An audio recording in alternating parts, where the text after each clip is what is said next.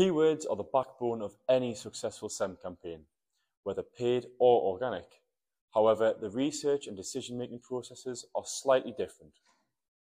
Let's start with organic keyword research.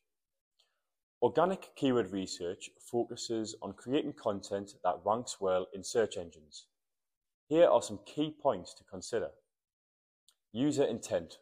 Organic keyword research heavily emphasizes user intent. You want to understand what users are searching for and create content that fulfills their needs. For example, if someone searches for how to make pancakes, they're likely looking for a recipe. If you have a food blog, you'd want to create content that answers this query. Long-tail keywords. Organic keyword research involves targeting long-tail keywords. These are longer and more specific keyword phrases that visitors are more likely to use when they're closer to a point of purchase. For example, best Bluetooth headphones for running under $100 is a long-tail keyword. While it may have lower search volume, it's highly targeted and more likely to convert. Content creation. Organic keyword research informs content creation. Your goal is to create valuable, informative content that addresses the search query. For instance, if your keyword is top 10 tips for beginner photographers, your content should provide exactly that. 10 valuable tips for novice photographers. Now let's switch gears and talk about paid keyword research. Paid keyword research is focused on reaching potential customers through advertising. Here's what you need to know. Keyword volume and competition. Keyword volume and competition are crucial factors in paid campaigns. To optimize your ad spend, you want to target keywords with high search volume and low competition.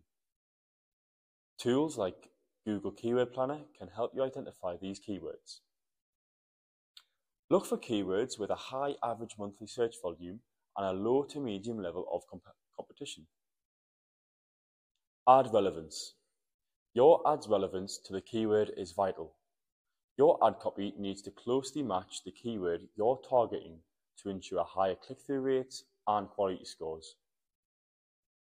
For example, if your keyword is affordable running shoes, your ad copy should reflect this keyword. Negative keywords. In paid campaigns, negative keywords are just as important as search keywords. Negative keywords prevent your ad from showing for irrelevant searches, saving your budget for more relevant clicks. For instance, if you're selling a product, adding free as a negative keyword ensures your ad won't appear for searches related to free products. So let's summarize.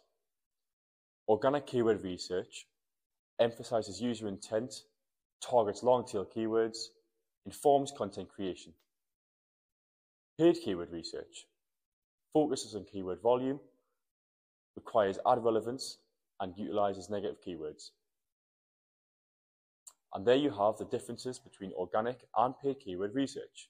Remember, whether you're focusing on organic or paid campaigns, keyword research is the foundation of any successful online marketing strategy. For more insights into search marketing campaigns, check out our blog from the link in the description.